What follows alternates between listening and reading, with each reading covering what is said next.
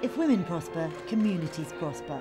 That was the key message as Commonwealth Day was celebrated by 54 countries across the globe on March the 14th, culminating in this reception at Marlborough House in London, the headquarters of the Commonwealth Secretariat. Her Majesty Queen Elizabeth II met women of achievement and influence from member countries who are seen to embody this year's Commonwealth theme that women are agents of change. So the message is that women can contribute, they can move societies, they can transform communities. You educate one woman, you educate an entire community. So let us work together. Let us look at the gaps. Let us look at how we can effect change at a faster rate. My parents were being advised by friends to remove me from school. But when they didn't remove me and then I finished and I'm working, people appreciate me and then they like to send their children to school. Earlier, during a service at Westminster Abbey, the Queen called for acknowledgement of the influence women and girls make at both a grassroots level and on the international stage.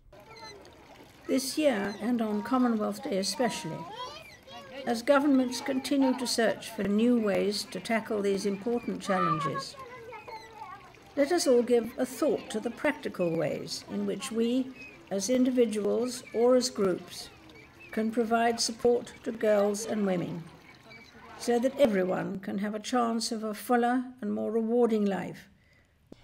Fundamentally, the Commonwealth is asking for nations to consider how they can unlock the potential of women, to ask what more could be achieved if they were more empowered.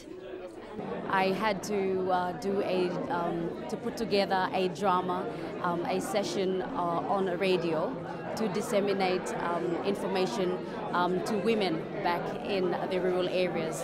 And with that radio drama, I create an avenue where women could be able to speak and their voices could be heard. The night was hosted by the Commonwealth Secretary-General Kamilesh Sharma, attended by 300 guests, including British Prime Minister David Cameron. Kamla Persad-Bissessar, the Commonwealth Chair in Office and Prime Minister of Trinidad and Tobago, said it was important to involve men in this quest. We do not want our menfolk or boys or brothers to be threatened, and I think they should not be threatened by the gender agenda. Because when you educate girls and you empower women, then what you're doing firstly is you'll make good girlfriends, good wives, and good mothers. And therefore, the development of humanity rests in the hands of the women. So I say to the guys, I want to repeat, because a young man did ask me, this gender, where does it leave us as men? A young man, and I said, women hold up half the sky, and the men hold up the other half. So if we come together, there can be a greater thrust to sustainable development worldwide.